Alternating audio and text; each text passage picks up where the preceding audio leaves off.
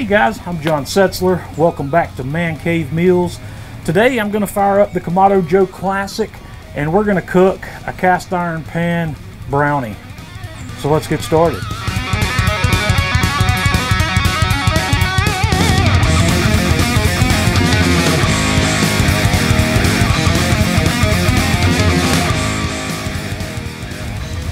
First thing we're going to do on this brownie project is get our Kamado Joe Classic fired up. I've lit a fire in the center of the firebox and I'm going to put my heat deflectors in the low position, and then I'm going to put both halves of my grill grates up top, and I'm going to set this grill up to run indirect heat at a temperature of 325 degrees. We're going to get started with our brownie batter. In a mixing bowl here, I've got 1 cup of flour. This is all-purpose flour. I'm going to add a half a teaspoon of salt and 1/4 of a teaspoon of baking soda, and I'm going to whisk that together. If you've got self-rising flour, just use a cup of self-rising flour here instead. I'm going to get started with the next stage of this brownie batter. In a decent sized saucepan, I'm going to melt 3 tablespoons of unsalted butter. As soon as that butter's melted, I'm going to add a half a cup of sugar and 2 tablespoons of whole milk.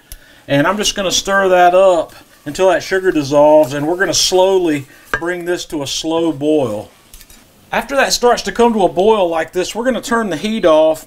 We're going to take that off of the heat, and then I'm going to add 1.5 cups of milk chocolate chips, and I'm just going to stir that in here until these chips are melted and nice and smooth. After we have that combined, I'm going to add 2 lightly beaten eggs and about a half a teaspoon or so of vanilla extract and get that combined. And once we have that combined, we're going to slowly work in our flour mixture. And once I have that combined, we are ready to transfer it to our pan. I've got my 10-inch Finex cast iron pan here, greased with butter, and we're just going to put this mix in here and spread it out evenly.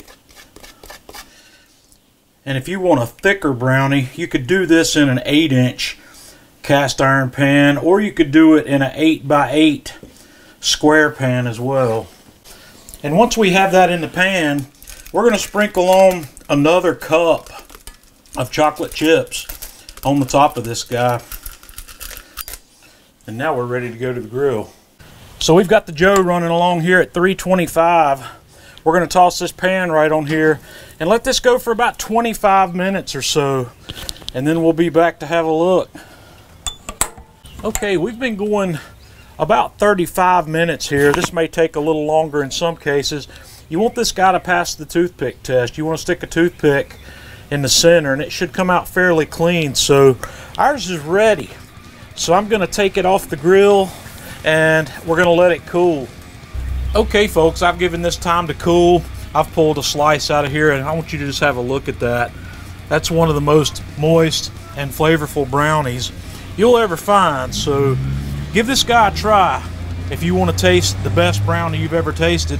And until next time, this is John Setzler with Man Cave Meals.